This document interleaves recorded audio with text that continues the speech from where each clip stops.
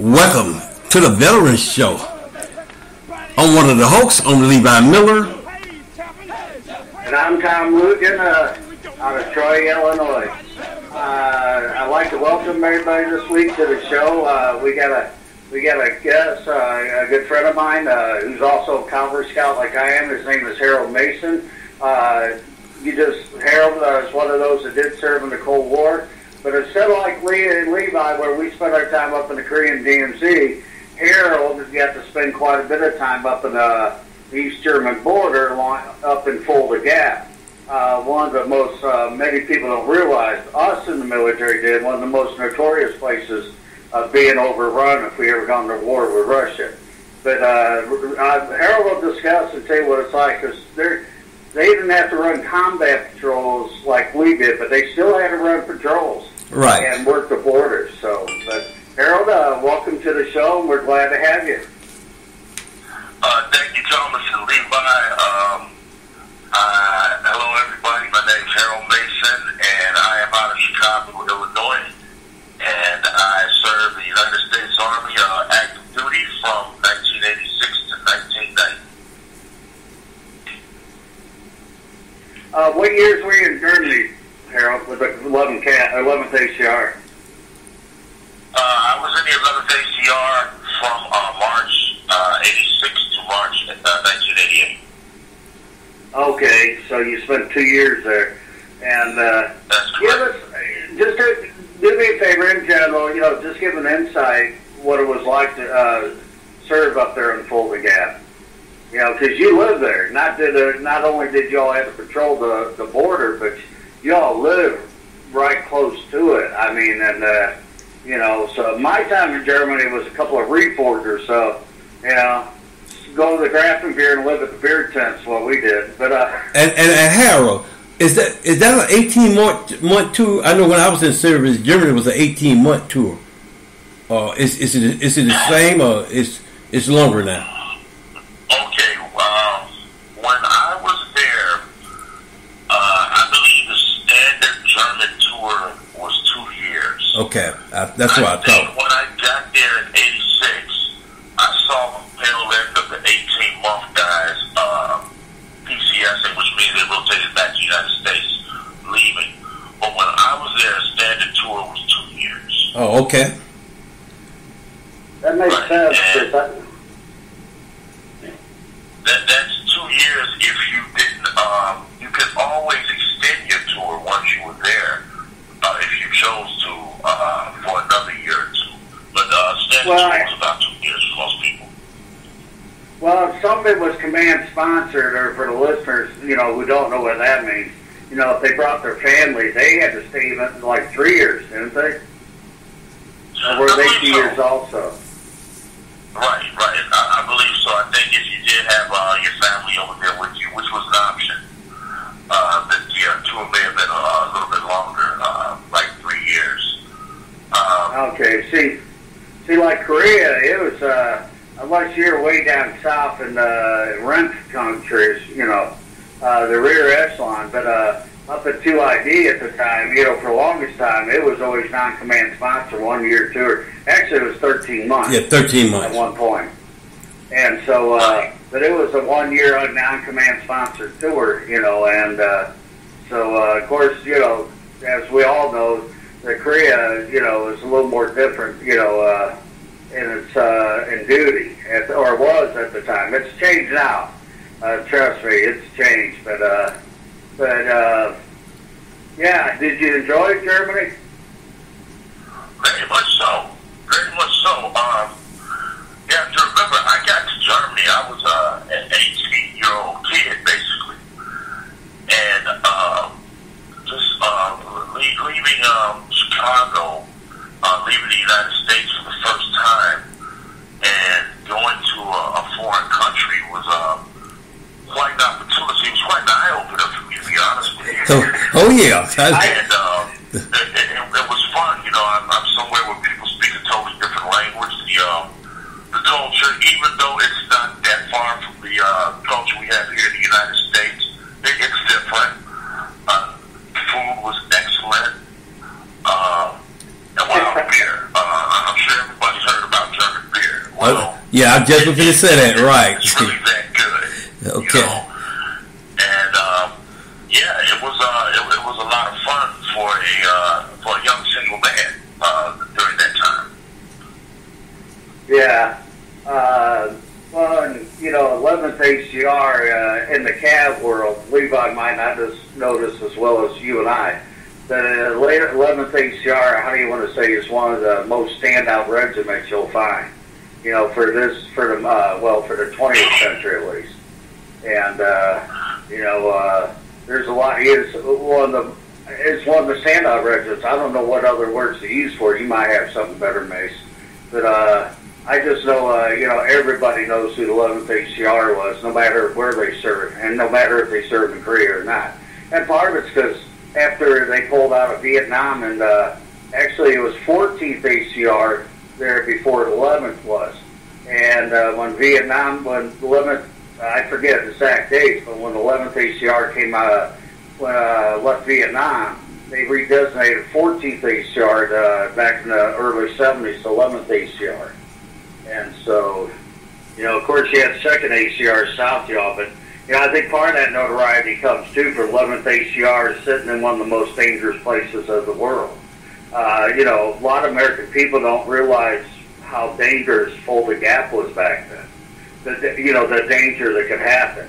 You know, we always, you know, like me and Levi, we always joked that Korea, you know, we had the one area north of what we called Freedom Bridge, and if you were north of there, across the Imjin River, odds are you aren't going to make it back across. Correct, Levi? That's true. You won't make it back. So we were just a speed bump. The horde we would have seen over there been a whole lot smaller than the horde you would have seen coming through Fulda Gap. Correct me if I'm wrong, Harold. Come on, Thomas. You're absolutely right. I was just thinking last night. You guys that were stationed on the DMZ, you faced an immediate day-to-day danger because of the combat patrols that you ran and the combat patrols that your adversaries, the North Koreans, ran. Whereas we in the Fulda Gap, our danger was more of one of potential. Yes, we did run patrols. They weren't combat patrols. They were observational patrols. They were reconnaissance patrols. And yes, we did carry live arms on these patrols.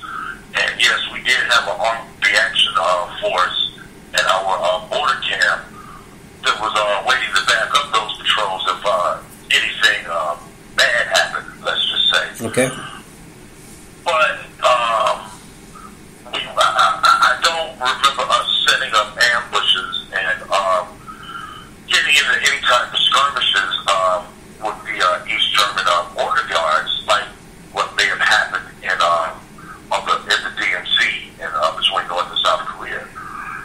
Well, I think the North Koreans were a little more active at infiltration than the Russians and East Germans were in the checks. So, yeah. And that was a big part, you know, because North Korea, to this day, they still do this constant infiltration. And so I think, you know, that's where, you know, that's the big difference here. That's why I said the South Korean border, you know, to me, it's always been the bigger threat was naturally Europe back in the day. Of course, we're 20, for both of them, we're 25, 26 years out now since the Cold War ended and since we pulled off the DMZ. But, you know, it's past history, which we all live. But you get the younger soldiers, you know, who don't understand what we had to do. Were we in constant combat? No, but neither are they either, whether they serve in Afghanistan or Iraq. You know, and me and my son John have had these conversations because, as you know, he served in Afghanistan. And, of course, he was like Levi. He wasn't smart to follow the old man, Harold. He went 11 Bravo. I'm going to get me some reinforcement. I see that now. Yeah. Hey, you've had a little while. Doug was a mix, but you've had infantry the last few weeks. Yeah, that's right. Barreled up on you.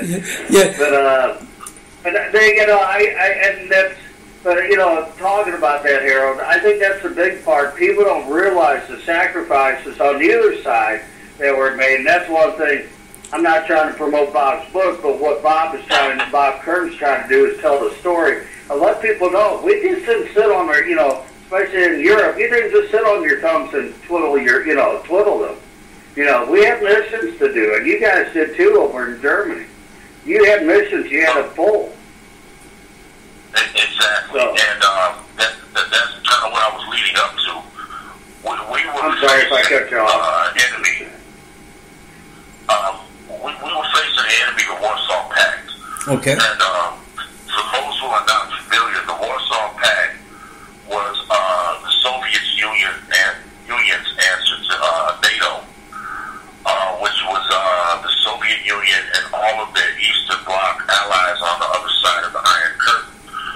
Those allies being East Germany, Poland, Bulgaria, Romania, Czechoslovakia, and Hungary.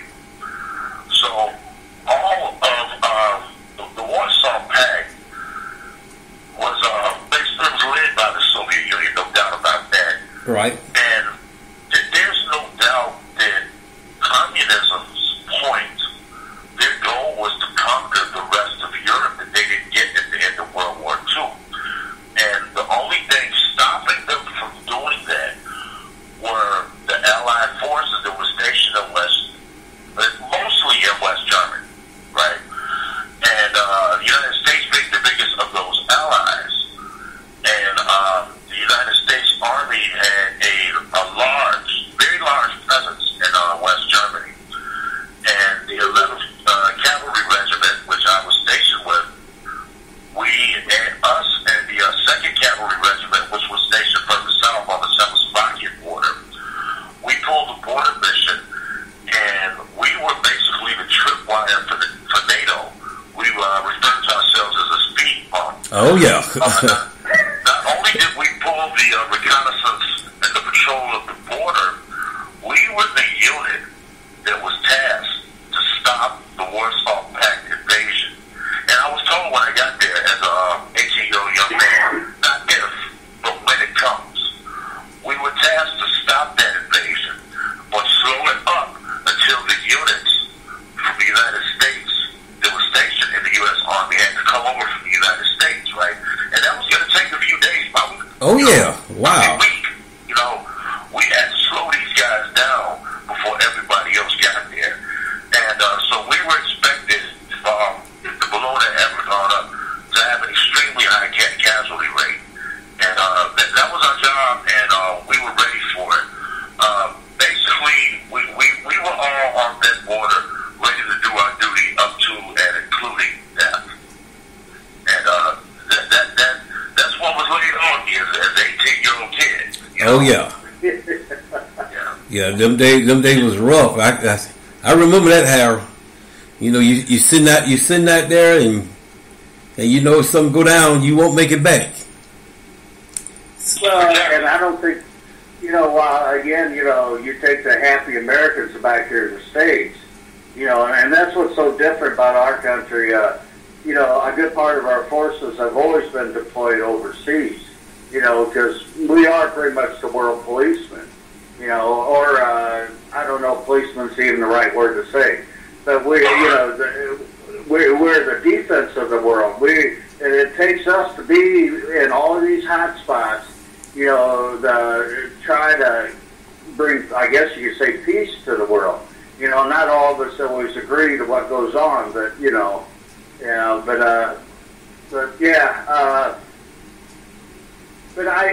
don't, and that's what I want you to bring out, because I don't think people realize how, what was the spectacular. Were you in constant firefights with these Germans? No, you weren't.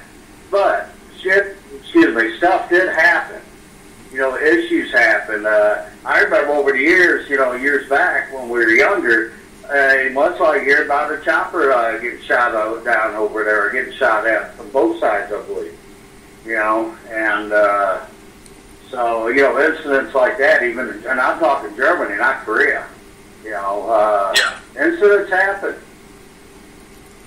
And it's just, So, and I've always iterated that, you know, even more than Korea, that the guys that serving the border in Europe back during the Cold War, they never got the recognition they should have. That's my opinion.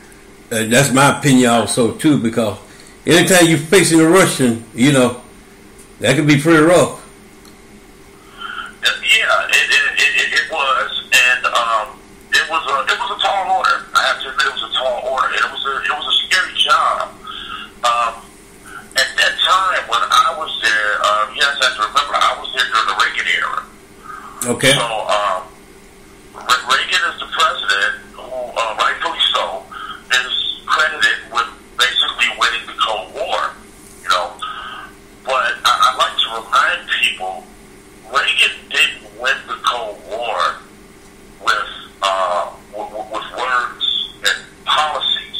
You know, yes, he was very hard on the Russians, but he couldn't have done that without people like myself and the 11th Armored Cavalry and all the other units that were in Germany doing what they were doing, and all the other services, the Navy, Air Force, Strategic Air Command, the guys in the submarines in the Navy, you know, everybody. It was the forces that were out there on the ground that let the Soviet Union know that we as the United States, we meant business, and we were not going to lay down for their BS.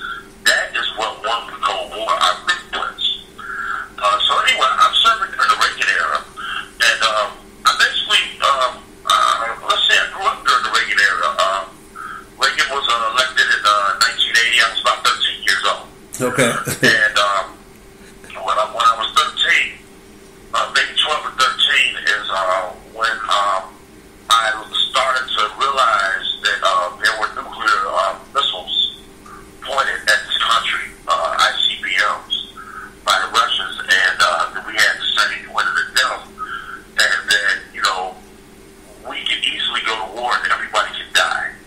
You know, people that had nothing to do with it, just normal people. You know, wars weren't like World War II anymore, where they were fought other places. Our enemies could reach out and touch us. You know, Right. and I'm going to be honest with you, that scared the bejesus out of me. You know, so it was around that time when I decided that I wanted to join the military in some capacity. No, I said, well, you know, if we're going to fight these people, which, you know, we were, everybody thought that, you know, I said, I want to be there. I don't just want to get duped living in Chicago. Right. You know, if there's going to be a war, I'm going to go fight it, you know. And I was, at an early age, through the things that I read, I did a lot of reading as a child. I had a loathe for the communists, you know, and the Russians. I didn't like them. I knew those were our enemies. And I wanted to be part of the fight, and I joined the Army.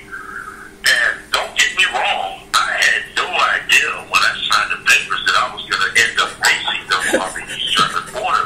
That was pure dumb luck. So, going to give you a little background about my story. When I was 17, I found out that you could join the military at 17 if your parents signed for you. Right. But I was still in high school. So I wanted to drop out of high school and join the Army. And I actually went and saw a recruiter, right? So when I told my parents about my grand plan, of course there was going to be no dropping out of high school. In my house, I came from a house of educators, both my parents were teachers. Oh, yeah. So it was hard enough for them to swallow me joining the military, but I almost sure wasn't going to drop out of high school. So my recruiter, he found a happy medium for everybody. He said, well, why don't you join the Army Reserve?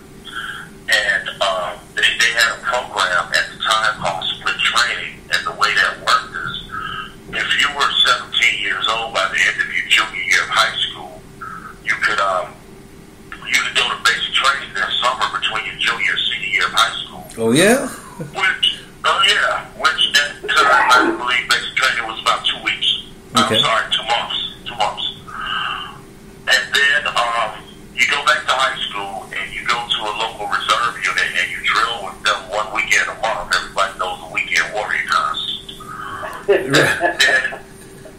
then you graduate from high school, and then you go back for your advanced individual training portion, your AIT. Then you finish that after you graduate, which in my case, for my MOS, was about another 2.5 months.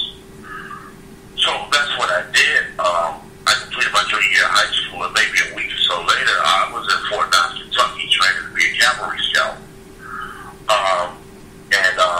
I did that. I completed my basic training, went back to my senior year of high school, reported to my reserve unit simultaneously, completed my senior year of high school, and then I went for my AIT, and I graduated from my AIT.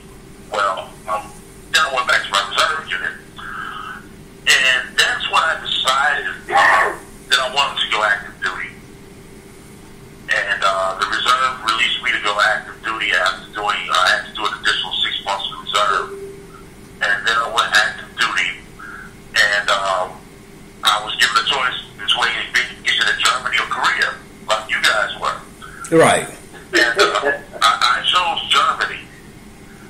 And I get to Germany, to the 21st Replacement Battalion, which is where they sent pretty much everybody that gets stationed in Germany, and that's where they determine what unit you will be sent to in Germany.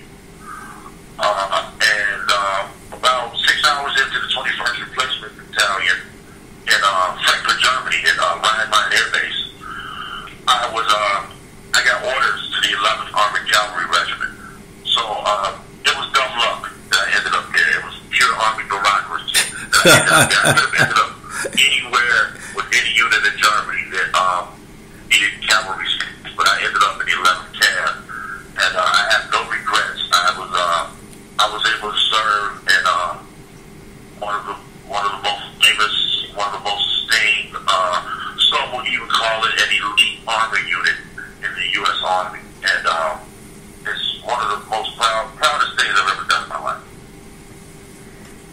Yeah, the 11th ACR has a lot of distinctions, and some of that too does come from Vietnam. Like I said, they came from Vietnam over, and it's like, in fact, on Facebook, and I know you met him before he passed away, Harold, but my good friend Gunnar Wagner, Richard Wagner, Gunnar was his nickname, and Gunnar Gunnar had the distinguished honor of serving with 11th ACR in Vietnam and in Europe. Of course, he liked talking about the Europe more because that was a little more, not as quite as, how do you want to say, as bad as Vietnam, but he was always proud that he served, he was a proud 11th ACR warrior. And, God bless his soul, he just passed away a couple of years ago. But I know Gunnar was always proud about the 11. And when we worked as contractors because Gunnar never was 26, I think it was 26 years Gunnar was in the Army. He was never stationed in Korea. So I always teased him. I said, he finally makes it to Korea as a civilian. Never got there in the military. He made it as a civilian. But yeah, that's how I got to know Gunnar just back through the 90s that we were friends. And he was always proud of the 11th ACR, of the 11th ACR and wearing the colors. So, and just a heighten of what it is the 11th ACR used to be. And so, of course, now the 11th Cavalry Regiment, for those that don't know, is at Fort Irwin. But it used to be the 177 Brigade, the Op 4, back in the early 90s when they deactivated the 11th ACR in Germany. After Desert Storm, they redesignated the 177 Brigade to 11th ACR. So, right, that is correct. The 11th Cavalry is now the Op 4 at the National Training Center in Fort Irwin, California, which I find ironic because when I left my time in Germany, 11th ACR, I was stationed with another unit that I'm quite proud of being in. I don't want to leave these guys out because I love them and I love my time there. And that was the 24th Infantry Division based out of Fort Stewart, Georgia. Okay, that's right. Now, what made the 24th Infantry Division special is we were part of the Rapid Deployment Force. This was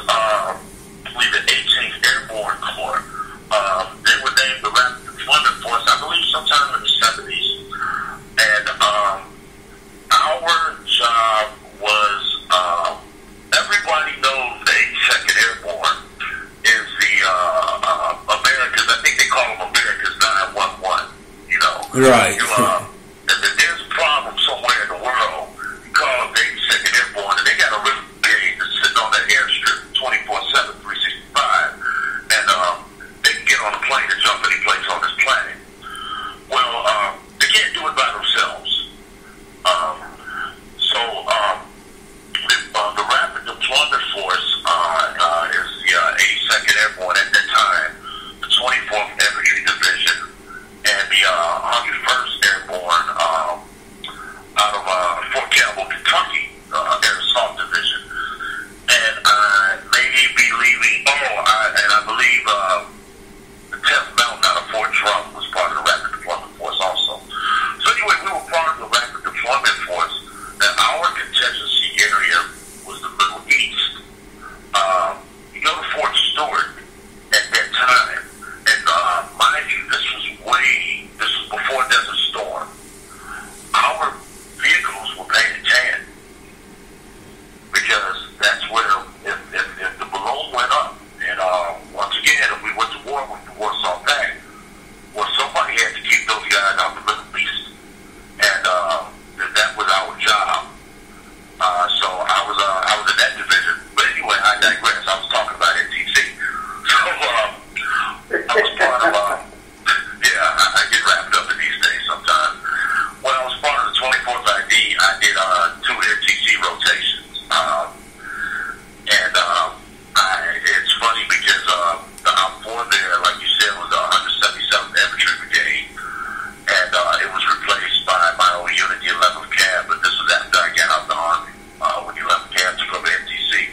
But I'm quite familiar with NTC, and I will say to anybody that's listening that's been there, I love NTC. I had a ball at NTC. NTC is where you can really do your job. If you're a maneuver soldier, if you're a 19 Delta Scout like myself, if you're an infantryman, armor, tanker, combat engineer, field artillery, that's where you get it in out there. That's where you're really doing your job, you know. And I love training there. And another thing, just on a little side note that I liked about NTC, it was warm. It's a desert. It's hot there. I don't particularly, even though I'm from Chicago, I don't like the cold weather. And, oh, wow. Okay. Germany was cold about 8 months out the year. Oh.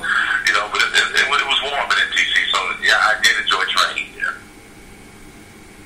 Yeah, I was stationed, besides 2 rotations, I was stationed there too, and I always said, if somebody asked about NTC, I said the duty was great.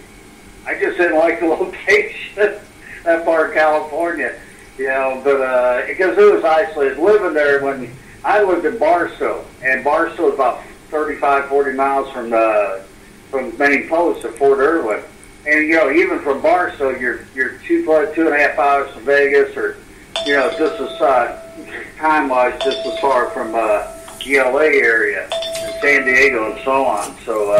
Now, a little trivia for this, a lot of people don't realize, 24th ID itself is the only division to have served during the Cold War, to have served not just in the Korean War, but they served on the DMZ in Korea, and then they went 24th went from there to Germany, spent time in Germany too, West Germany, during the Cold War, before they ended up being the unit ended up moving basically to Fort Stewart.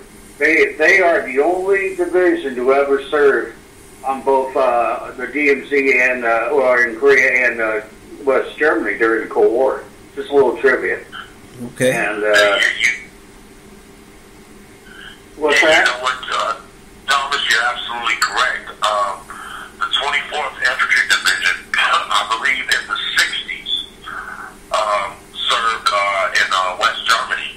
And fact that, and I believe the 24th Infantry Division relieved the 6th Airborne Division. I believe it was the 6th Airborne Division.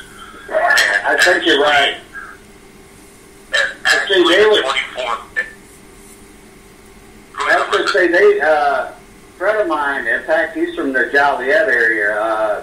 which you both I probably heard me. I know Levi for sure heard me mention his name, and but he Bill was with 24th in Korea in 55, 56, or 56, 57, and 24th left in 58. And I'm talking Bill Howler, a retired Major League umpire. Oh, yeah. Famously known from 1980 with his bout with, I just went brain dead, but what's him called for the Baltimore Orioles, old loudmouth there. And, but Bill, he was over there, and we talked about, but he was there, right after the Korean War, but he was one of the few people I know that's been with the 24th and the DMZ. But yeah, that was something I read not too long ago, how they served in both, and it's the only division that done that. Like 1st Cav, I don't think 1st Cav's ever deployed to Germany, did they, except for Reforger? I don't think they had a forward brigade.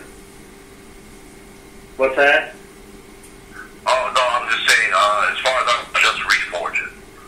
And, 1st Cav's been in and out of Korea. In fact, they did a rotation. Of course, now second ID over there, it's the command there, but they don't even have a maneuver brigade. All their maneuver brigades are at Fort Lewis now. And I try to understand what the Army does sometimes, as we all know, is impossible to understand. But they're all at the three maneuver brigades are at Fort Lewis now under the command of 7th ID, but yet they're 2 ID. So don't ask me, but I found kind of funny because I saw posted, because I keep up with Quarter Cav out of Fort Riley, 1st ID. Well, 1st ID, for the first time ever, has got units in Korea. And 1st ID used to have a forward brigade in Germany for a long time. But I noticed my old red. Yeah, because in fact, 86 in Reforger, certain Sentinel, we had a squadron reunion. That was the first time in a long time we've had the whole squadron together. At that time, it was Charlie Troop. And actually, we switched colors with it. I was Alpha Troop, we switched. And it's because we were going through reorganization of Fort Riley. And, but yeah, they had the Fort 1st, their 3rd Brigade of the 1st. And it's sometimes it's hard to understand or intriguing or figure out, unit designations like with Korea. Well, people go, well, this camp or this. Well, it changes this time. I said, I kind of become a historian myself on Korea in general, especially 2nd ID and the DMZ and even some of the 7th. I said I spent a total of 13 years there, so I'm familiar. I was there seeing a lot of the changes. What's funnier is people start arguing. It's like, buddy, I was there. I was involved with it. Oh, yeah. Why are you arguing me? You weren't there. Yeah, they'll do that. Yeah. But, yeah, now the patrols, did you guys, back to patrols, I'm interested in patrols naturally. When you guys ran patrols, did you have to do day and night, or? Harold? Yeah, I believe, and it's been a long time, but I'm pretty sure we did do patrols during the day and night when we did the foot patrols on the border. Yeah. So, well, you guys had guard towers to babysit too, didn't you? Just like the DMZ. We had on the East German border. The way we did it is we had border camps. Okay. Each squadron had a border camp that they were responsible for, and they would rotate cavalry troops through these border camps, and we would usually at the border camp. A usual border camp rotation was 2 weeks. Sometimes it would be longer depending on the needs of the unit. Wow, I didn't see that. This I didn't really know or understand in the past. I'm sorry. This is neat. This is information. That's why I wanted you on, Harold. You're doing a good job explaining what even Levi and I don't know. Right. Sorry, go ahead. I'm learning a lot. So, I was in the 1st Squadron. Our border camp was called OP Alpha. OP Alpha stands for Observation Point Alpha.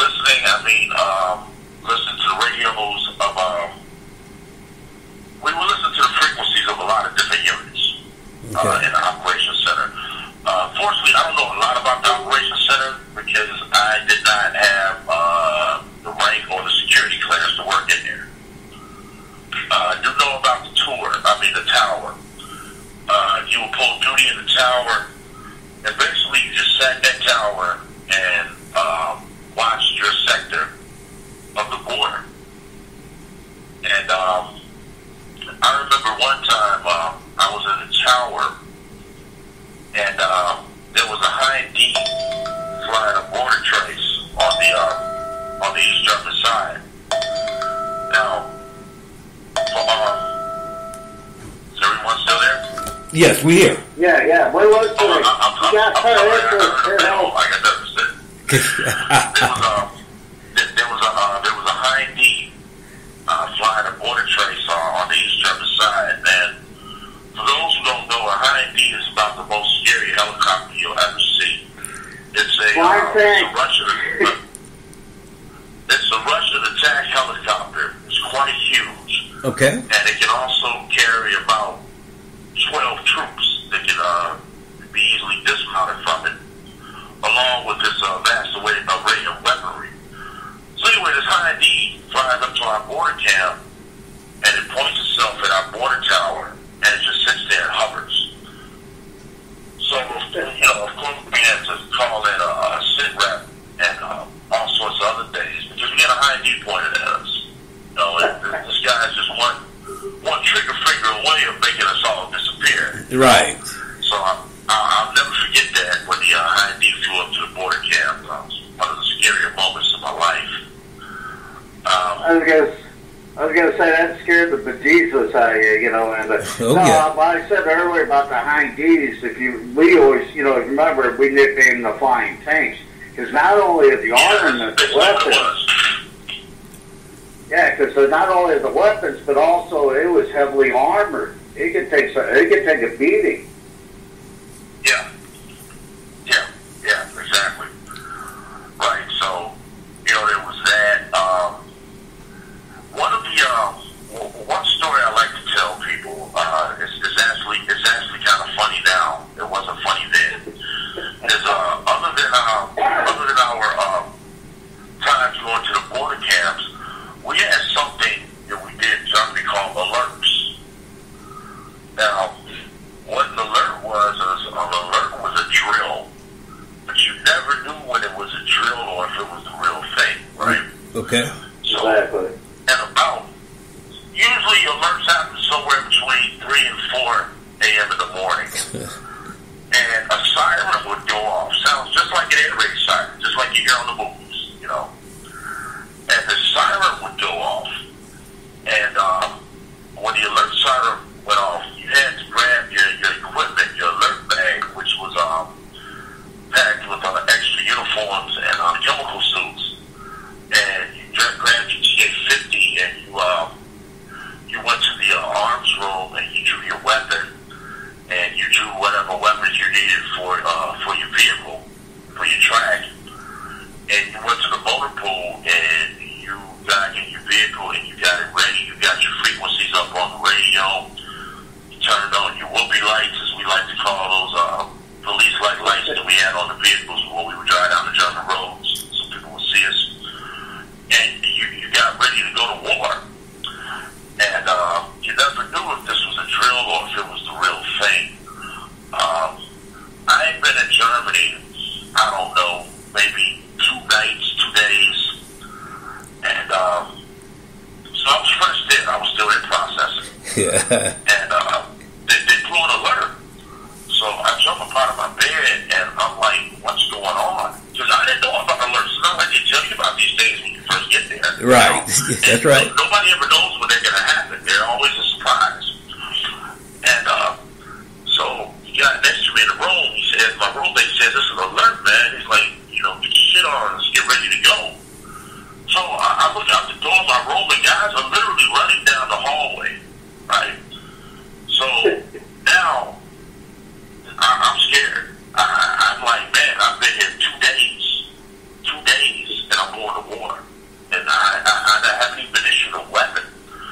But my biggest thing that was bothering me, and it's so funny now, I'm actually fighting back laughing to tell you this, I hadn't been issued a protective mask yet.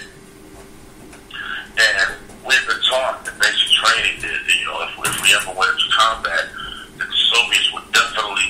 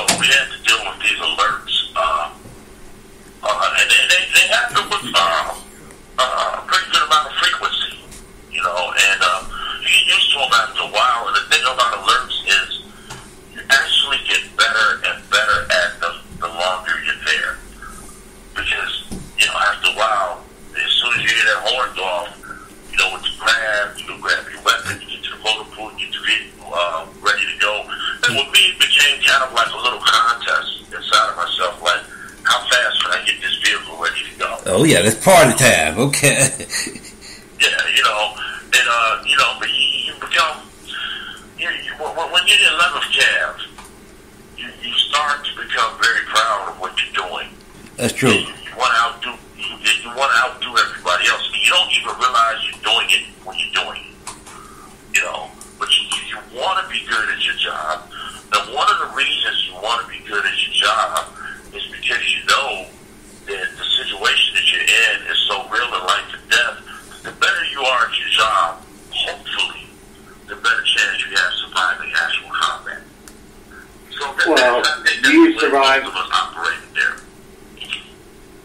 Hey, you just watch your phone, Mace. You just kind of, I don't know if you moved it or something. No, he didn't move it. We charging it up right quick. So we got it back in place now? Okay? Yes. All right. Can you hear good now, Thomas? I can hear him. Okay. There he goes.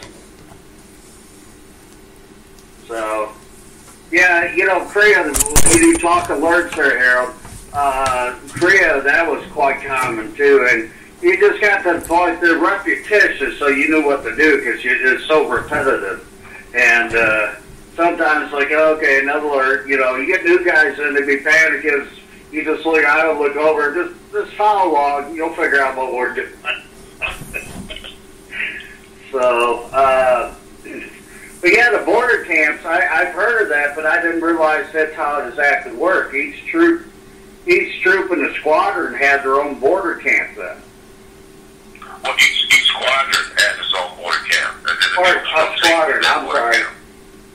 Yeah. Right. So, and, see, I didn't know that. I mean, I knew they were in their own, you know, whatever, you know, what's the term, but sectors, and they had their own regular, we call camps, you know, I know the different names happen over there, you know, like the name of the, because in Germany, well, you didn't call them camps over there, the regular camps where your permanent barracks were.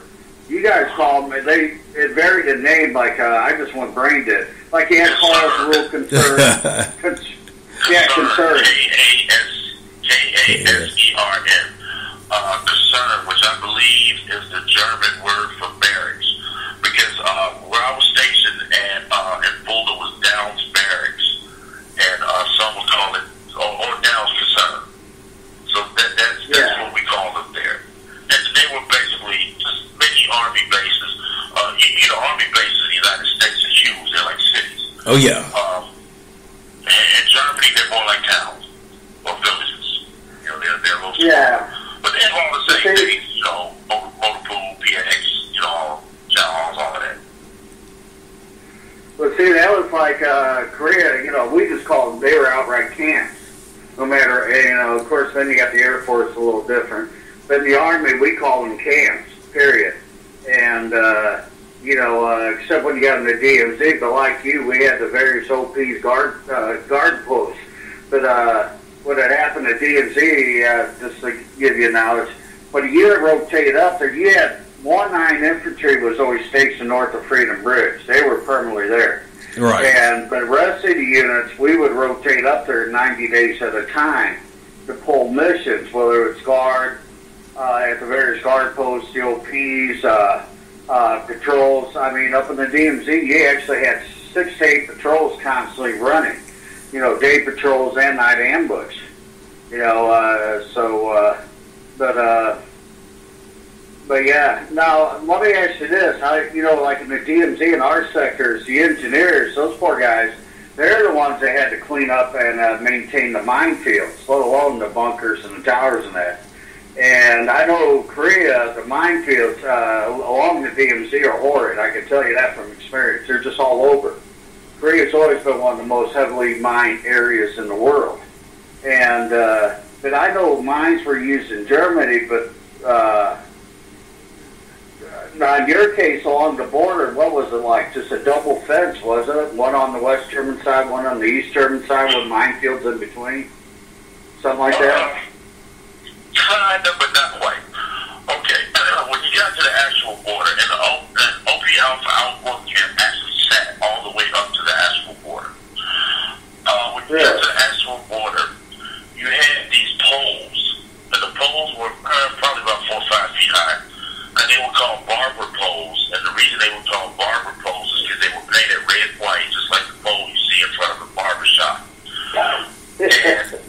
You kidding? Okay.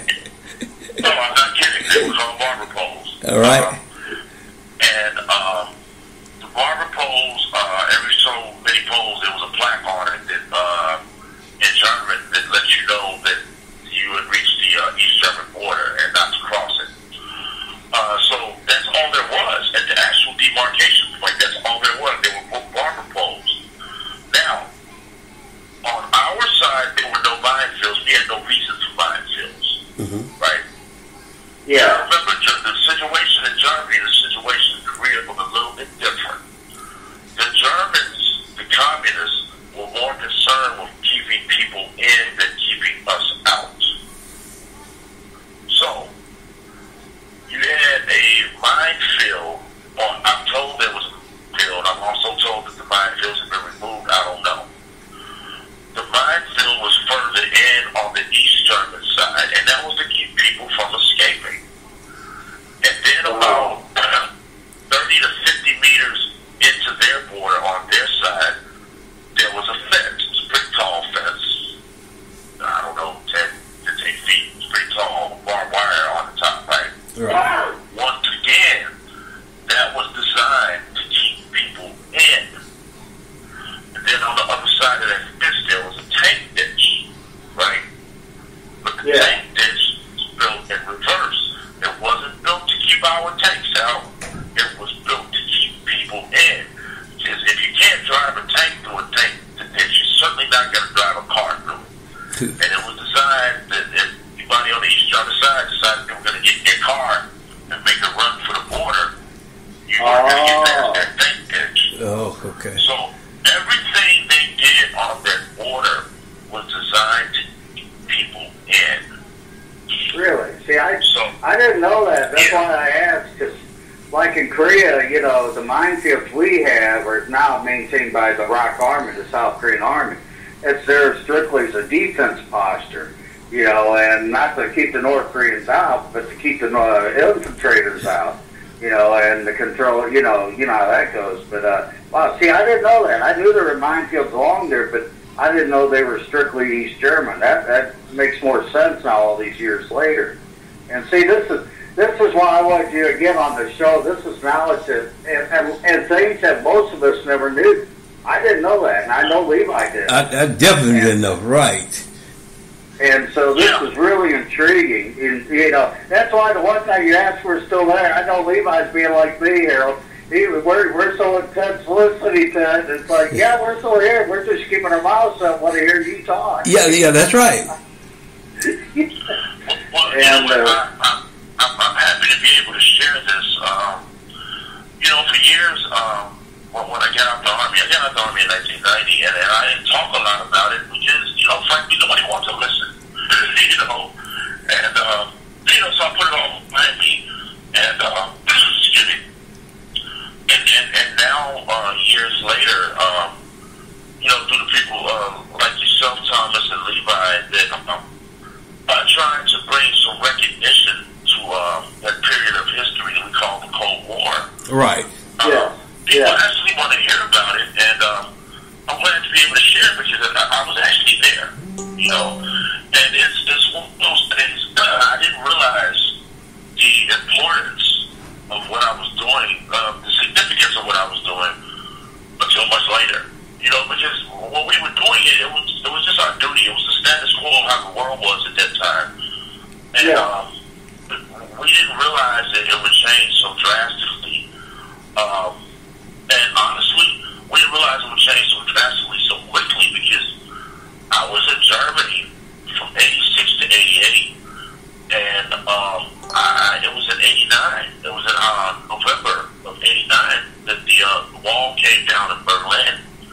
And with the wall coming down in Berlin, simultaneously the borders were opened up between East and West Germany by the people, you know. And I have to be honest with you on that. That was a weird feeling. I was still in the Army when that happened. I was with the 24th Infantry Division then, and we had been deployed on a Bright Star exercise in Egypt, which is a whole other story. So I'm in Egypt, and training, and our platoon leader, our lieutenant, told us that the wall had come down and the borders had opened up in Germany, and basically he was like, "It's over," and I didn't believe him. I said, "There's no way." You know, I was just there. That you know, I don't see that happening. You know, it did.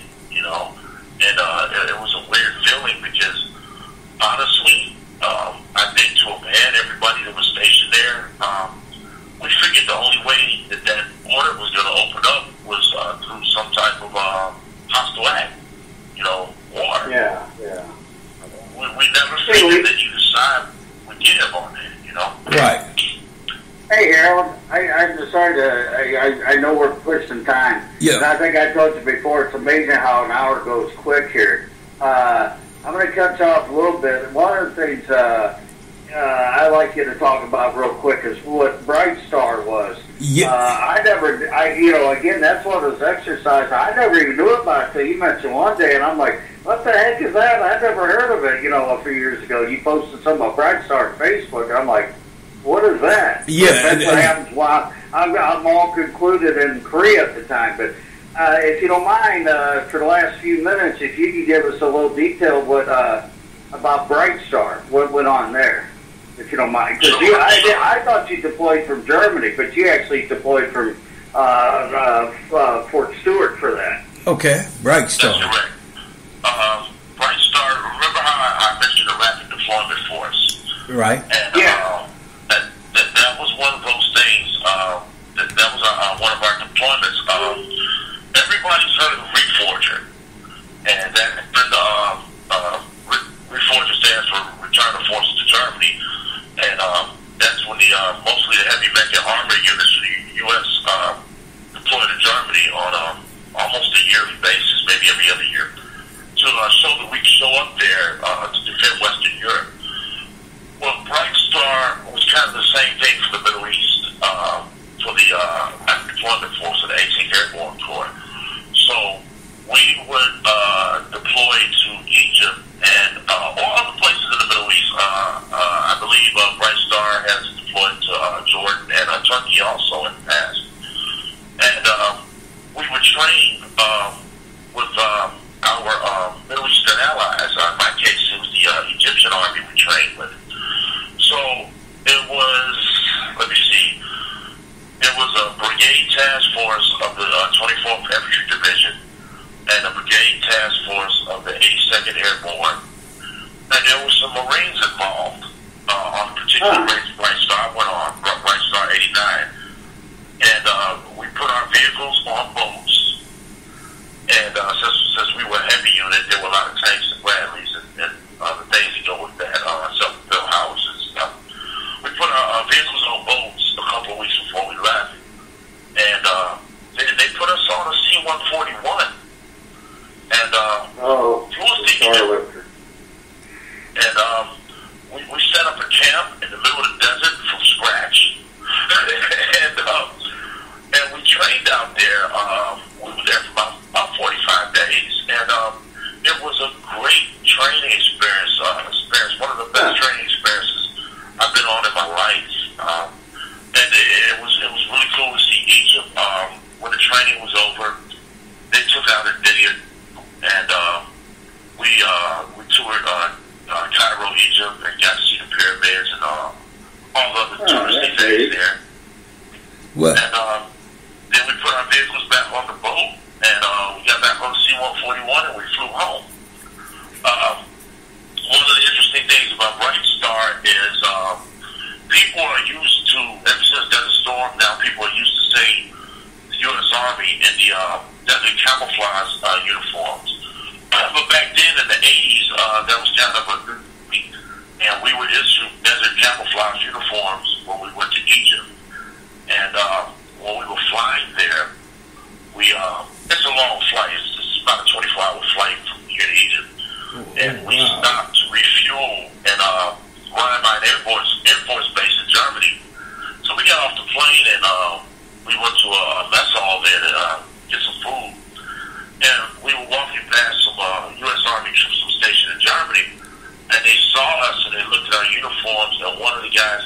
Dad, what army are you in?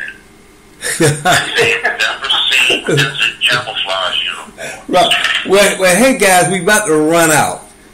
But we're a little over now.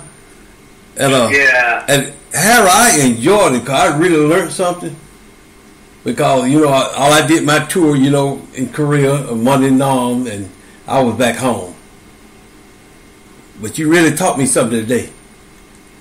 Well, and that's part of the reason I wanted Harold on, because, he's, like I said, Levi is very fluent, and he has been very fluent. He's a fluent talker. Yeah, Harold sound like a captain. Yes. Okay.